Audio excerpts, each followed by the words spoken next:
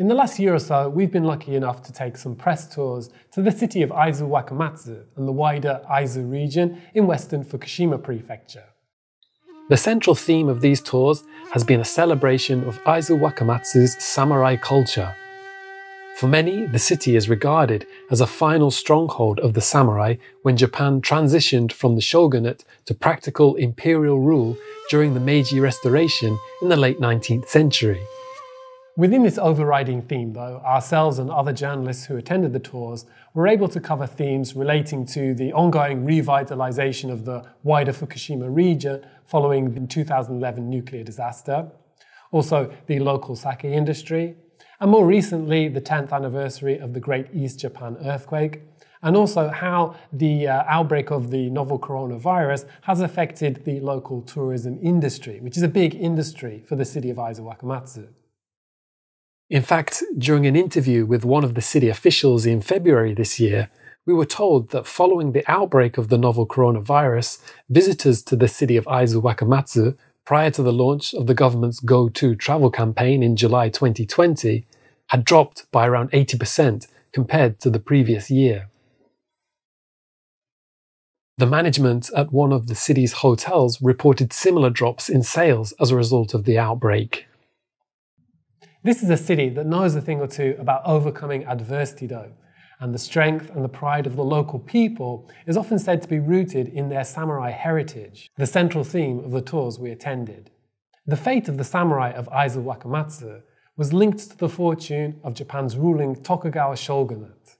When Hoshina Masayuki, the first lord of the Aizu Domain, decreed in the family precepts in the 17th century that the Aizu clan should be loyal to the shogunate. One of the tours of the region started out at Hanitsu Shrine, which is located at the foot of Mount Bandai in the town of Inawashiro.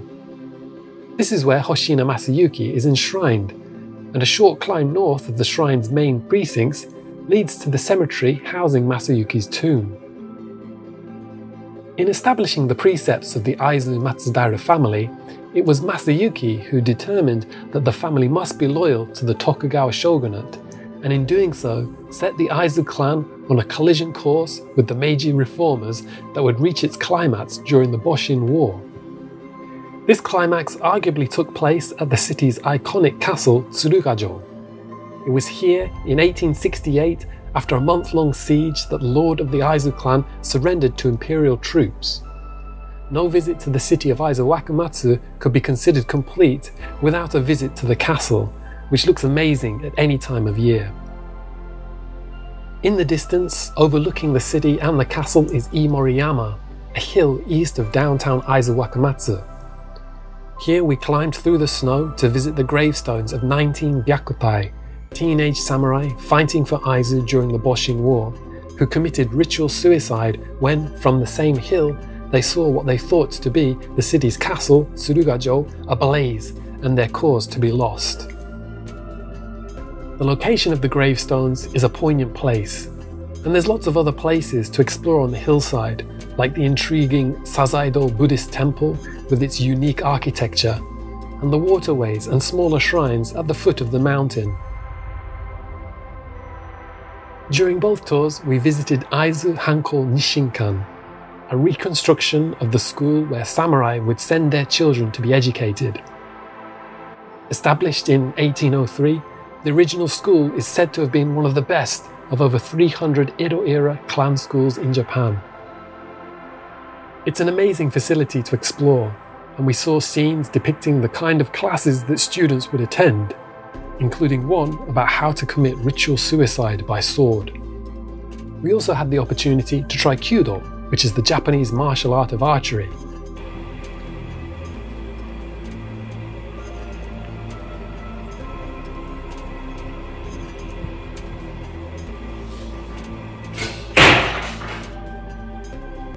And to speak to a local sword polisher, or kogishi,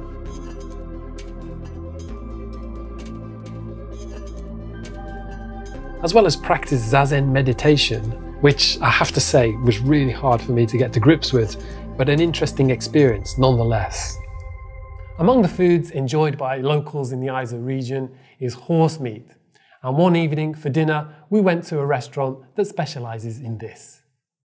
It was kind of funny, but also really unfortunate at the same time, that many of the people on the tour were kind of turned off by the thought of eating horse meat, and there really was so much of it.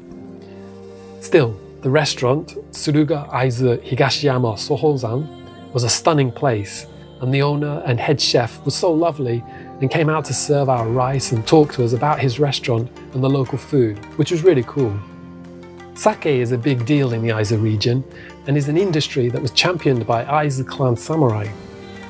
Established during the middle of the Edo period as part of measures to stimulate the local economy following the Great Tenmei famine, which was approximately between 1782 and 1788, the local industry continues to flourish today.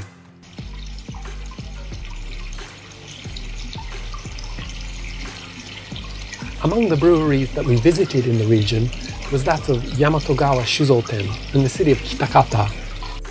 We tasted some of the brewery's sake and learned about how much of the energy powering the brewery is provided from renewable sources, a move the brewery made after the 2011 nuclear disaster. During the tours, we stayed at a couple of amazing ryokan in the onsen areas outside of central Aizuwakamatsu. On one tour, we stayed at the accommodation facility Harataki in Higashiyama Onsen. As you can see, the rooms were pretty spacious. During dinner at Harataki, we were able to see a performance of geigi, female entertainers and performers of traditional Japanese arts.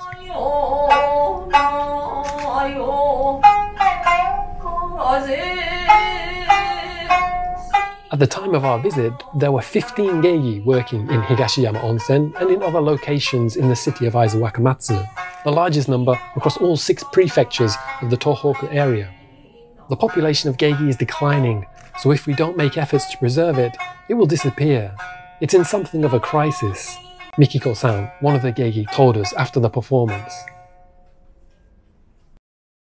On a more recent tour, we stayed at the Aizu Ashinomaki Hot Spring Resort, or Kawaso, in Aizu Ashinomaki Onsen, where our room looked out over a narrow valley to the snow-covered mountain slopes on the other side.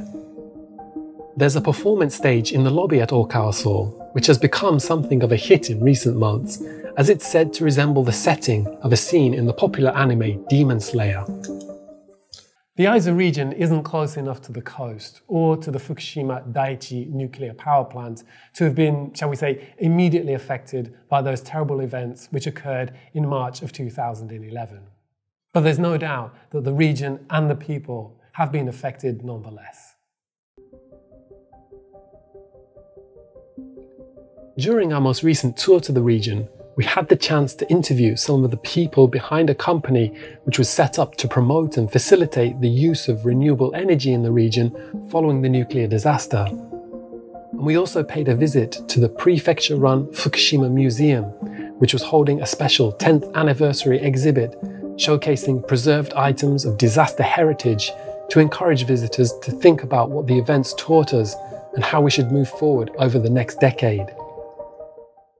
One of my favourite places that we visited on both tours was Ochijuku, a beautiful old post town during the Edo period located in the mountains southwest of Aizuwakamatsu city.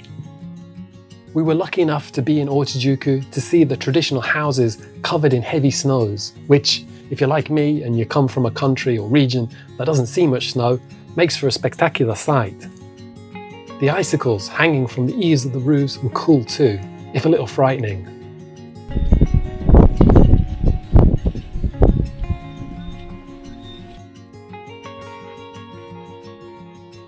And we couldn't resist getting into the mini igloo.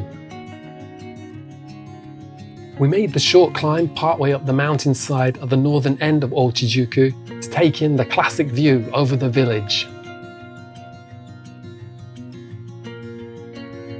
During our time in Ochijuku, we interviewed one of the craftspeople working to preserve the village's traditional kayabuki thatched roofs. We were given a brief demonstration of the techniques which took place in a village school, now closed to classes, I guess because there just aren't enough students anymore. Some of the traditional skills and techniques that are employed in the preservation of the wooden structures found in Ochijuku were inscribed on UNESCO's representative list of the intangible cultural heritage of humanity. It's an amazing place to visit if you have the chance. We left the Aizu region feeling, well, completely tired to be honest, but in a great way. Personally, I really like the region for its combination of nature and the laid-back or calm city of Aizuwakamatsu. It's also special to me for the people we were lucky enough to have met there. Now, I guess all this samurai spirit sort of stuff has a marketing element to it, but there's definitely a strong and charming spirit evident in the local people that I really admired, in whatever it may be rooted.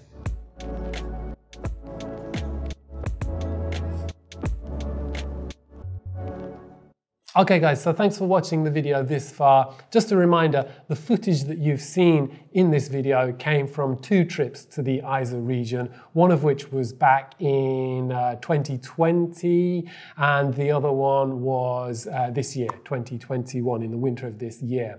We hope you enjoyed the video, hope that you learned something about the Aizu region and maybe one day would be interested in taking a trip there yourself. If you like watching this kind of travel related video, do let us know in the comments below and also click on that thumbs up icon. In the meantime guys, thanks as always for your continued support of the City Cost Japan YouTube channel.